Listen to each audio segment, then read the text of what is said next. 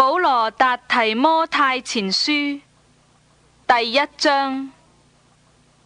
奉我們救主上帝和我們的盼望基督耶穌之命，作基督耶穌使徒的保羅，寫信給那因信主作我真兒子的提摩太，願因為憐憫平安從父上帝和我們主基督耶穌歸於你。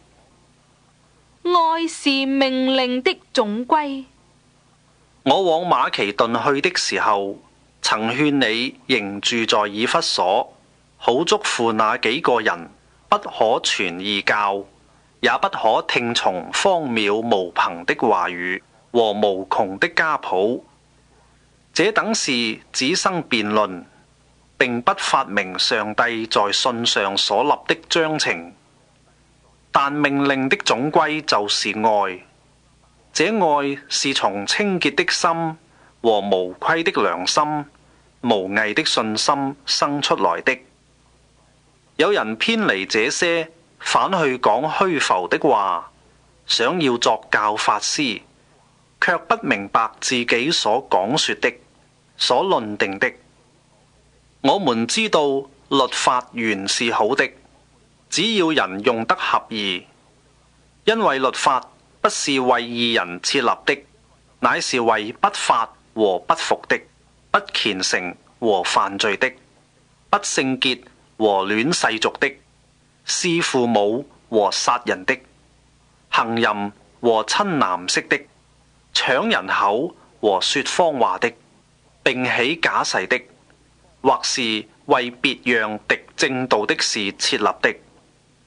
這是照着可稱頌之上帝交託我榮耀福音說的。保羅以自己為罪魁，還是蒙恩。我感謝那給我力量的，我們主基督耶穌，因他以我有忠心，派我服侍他。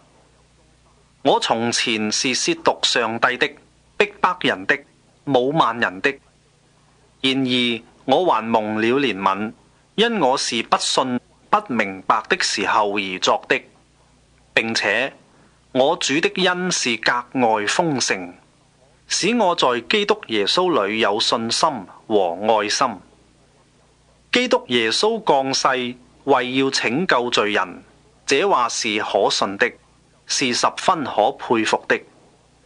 在罪人中，我是個罪魁，然而我蒙了憐憫，是因耶穌基督要在我這罪魁身上顯明他一切的忍耐，給後來信他得永生的人作榜樣。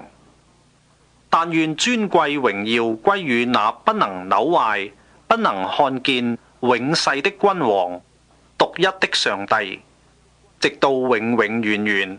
阿門。勸勉提摩太打美好的仗。